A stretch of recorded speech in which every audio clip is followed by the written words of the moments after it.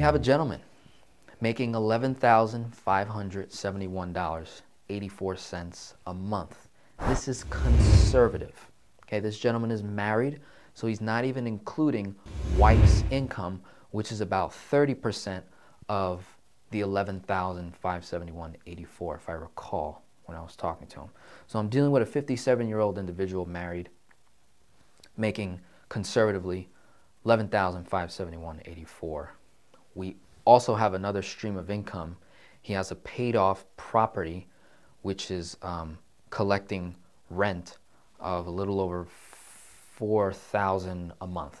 Okay, his expenses. Look, check this out. Some of you are not even going to believe this. His expenses per month, okay, are $1,500 a month. So I make $11,000 on the low end, not even including wife's income, and I only spent about $1,500. This person's in a unique situation where they're living under a different household, so he doesn't have to pay for rent. In terms of debt, the only debt obligation he has is a vehicle. So I rounded it up to $20,500, but in reality he owes $20,424.95 on a vehicle. 3.99 is the interest rate, and the monthly payment's $479.83 a month. Other than that, it's just living expenses. So coming back to the situation, $11,571.84 a month, expenses $1,500, debt is just a car. We have one paid off property. He has other assets, savings. We're cash flowing $8,727.75 a month. This is just beautiful, okay? We recently obtained a personal unsecured revolving line of credit for $20,000 at a 14.65% interest rate, which, yes, it's a bit high. We don't love it, but we can obviously fix that down the road, so I'm not too concerned. And this person is looking to buy a home soon so that they can move out of the current home that they are in, because they don't live in their own home. They're living with family members, so they desire to get their own place, you know, him and his wife. Boom. Buy a home. I believe for $300,000 is the, you know, what we're looking for. And he simply wants to, you know, learn this velocity banking thing, you know, test it out and see how we can, you know, get some small short-term wins. So by the time we get this home for $300,000, however much we put down, we'll know how to pay that off in, say, maybe a year and a half, 2 years. Extremely fast by simply doing velocity banking. Okay? So, a couple things. There's a conservative way to do velocity banking. There's an aggressive way to do velocity banking. Okay? So I can either take 66% of $20,000, which is $13,200 for the month of May, make my first chunk towards the vehicle. It's going to save me a ton of money up front. If you're wondering, Denzel, 14.65, 3.99, whoa. Where's the interest savings there? When you look at the overall interest and the breakdown, this $479.83, probably like $70 to $80 per month is being stripped in interest. So this 14.65 simple interest is actually going to turn out looking like about $1 to $2 a day in interest costs. Now, because I am shifting, okay, the first part of velocity banking is pretty much debt consolidation, right? Then the second part is actually leveraging my entire income to pay off a debt. So option one, I take $13,200, throw it on the car. The day I take this $13,200 out is the day I dump this $11,571.84 back into the line of credit. that same day, his expenses, ladies and gentlemen, are only $1,500. So over a 30-day period, only $1,500 is going to come out of the freaking line of credit. Okay? And I know my, my cash flow number is probably off, but he was being conservative. So even if he does spend more money, I mean, $8,000 is a lot of money. When you look at the time that it would take, 13.2 comes out, 11,571.84 goes in, 1,500 comes out in a 30-day window. Literally the following month, I can make another chunk of the difference on the vehicle, and within a 30 to 45, maybe 60-day period, the car is done, and the line of credit is paid off close to zero, negligible in terms of interest costs. Okay, I'm probably going to pay about $30 in interest over a 30 to 45-day period if I do everything accordingly. Okay, and that's a great way to kind of get his feet wet with this velocity banking, test it out.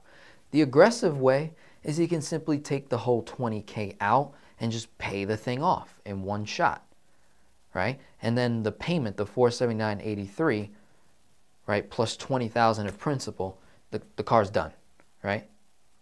And then I can simply dump $11,571.84 in, take $1,500 out. By the second month, the line of credit's done. The only thing that comes out is expenses. Okay? Done. Done, done, done. Right? This thing is done in 45 days.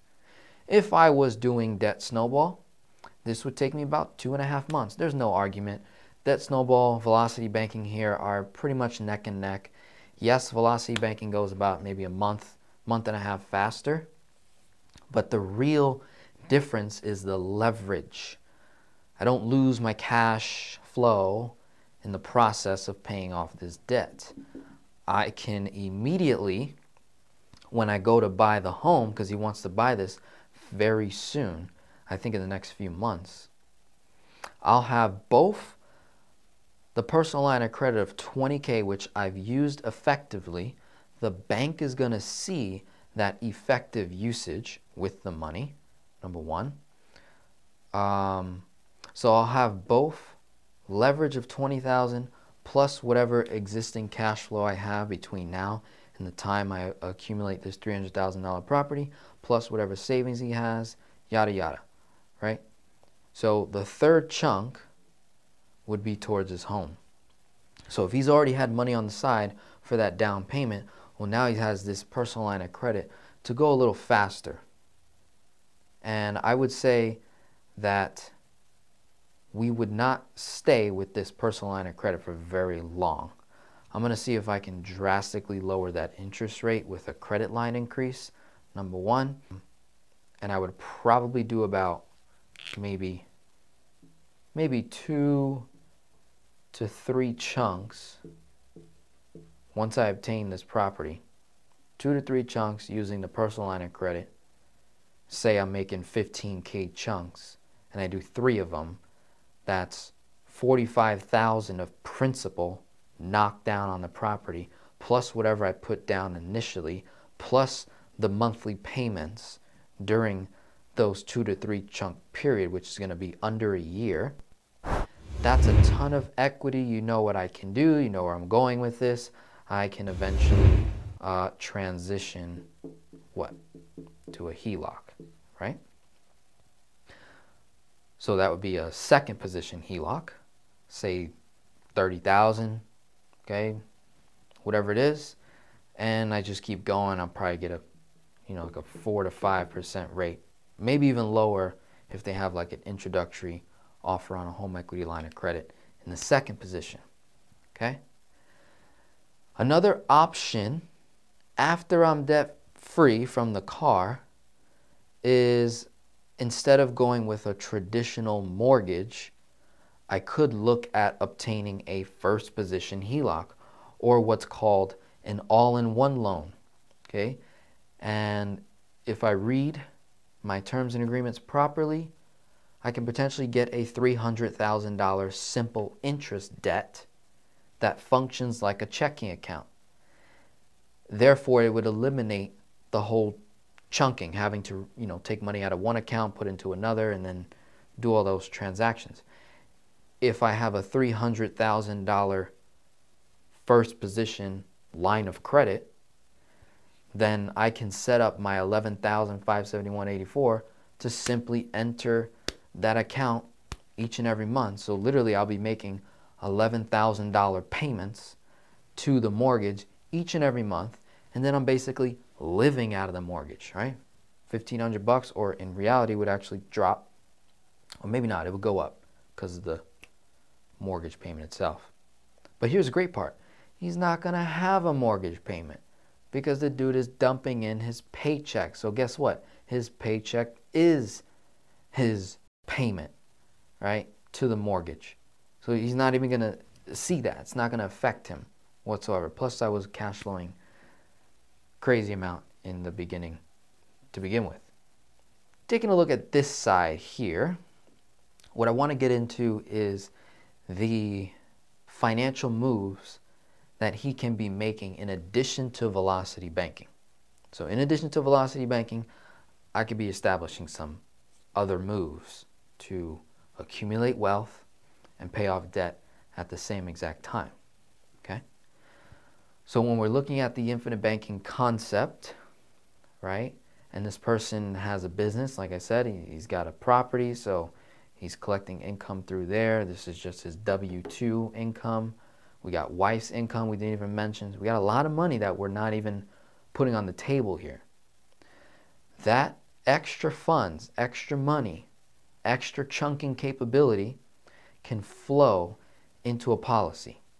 Even at 57 years old, if designed properly, I can have a very effective, inexpensive policy for the simple maximization of cash value to use like a line of credit, to the point where the line of credit would become obsolete. It'll just become an add-on feature, benefit.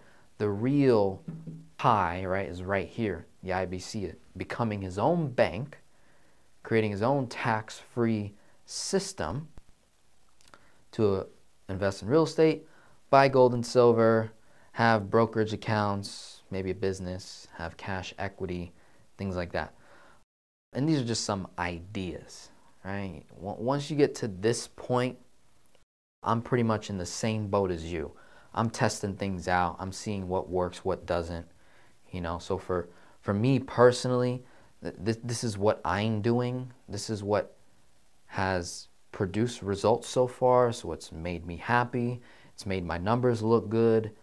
And it's just stuff that makes sense. So for me, I've got a personal checking account, business checking account. This person's got the same thing.